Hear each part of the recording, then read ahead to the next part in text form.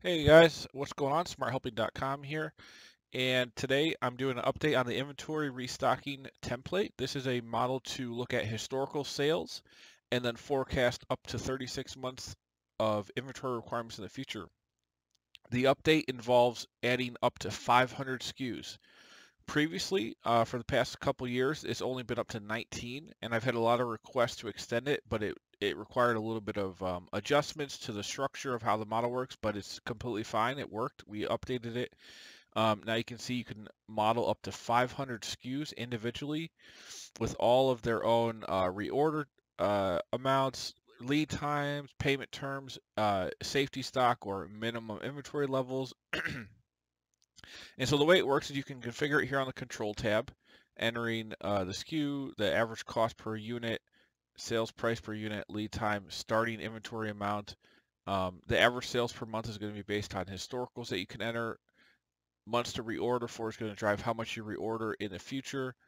The actual reorder amount based on that multiple. Um, it shows you how many times you're making a reorder in the next 12 months based on all the inputs. Total ordered in the next 12 months, total cash required in the next 12 months, and then you've also got payment term, data entry, and minimum inventory level. So you enter all that stuff for every SKU. You do historical sales. So this is up to 36 months in the past of what you've done, and this is to get seasonality in order for us to forecast the future expected sales of all these items. Over here shows you the average per month. So it's looking at every month of January, showing you, okay, in January, your average is 361. In February, the average is 128. March is 128, and so on. Then you've got historicals here. This is just essentially a copy of what we just looked at. You can adjust the start month of when your forecast is going to start here as well. So this is saying 1/1/2021. You could have it be any start month, but just make sure the day is always 1, whatever month it starts for the forecast. You can also adjust your historicals, same deal here in C3, depending on when your historicals are. And all that's going to do is drive the month numbers here, which is going to figure out how our average per month sales are. Month over month change. So this is where you actually define how many units you're going to sell in the future, and it's going to run off a percentage of your historical sales average per month.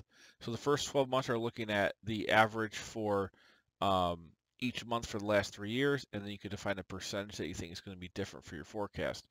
Then your next 24 months, you're going to look at the percentage difference of the previous 12 months. So like here, it's saying 5% in March. It's actually 5% more than March of the last year.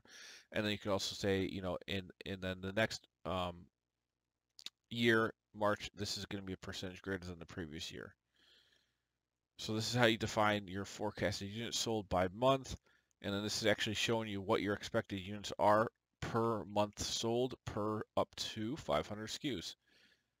Now remember, you don't have to use all 500 SKUs, and if you want to lighten up the Excel file, you can just clear out rows that you're not using, and that's completely fine. Sales and cost forecast. So this is aggregating all of our data so we can see how many sales we're selling across all units per month, what that revenue is, the reorder count, and this is the main line is here's your inventory cost requirements based on all of the assumptions, lead time, safety stock, payment terms, and everything else. This is showing you how much you're reordering in each month in total, and these numbers are all driven off of a daily chart, and this is really what is the heavy part of the file is this is showing you for up to 500 SKUs.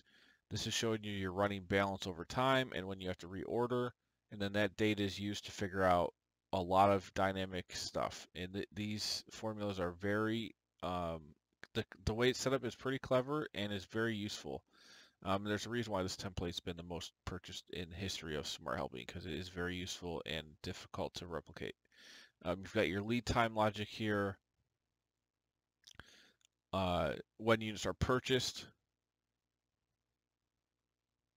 and then the actual payment day, which is going to be used as our offset, dynamic offset number, and then the day of the payment and how many units are purchased on that day,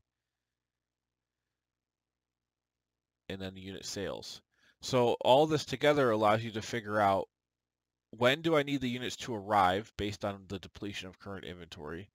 when am I going to make that purchase?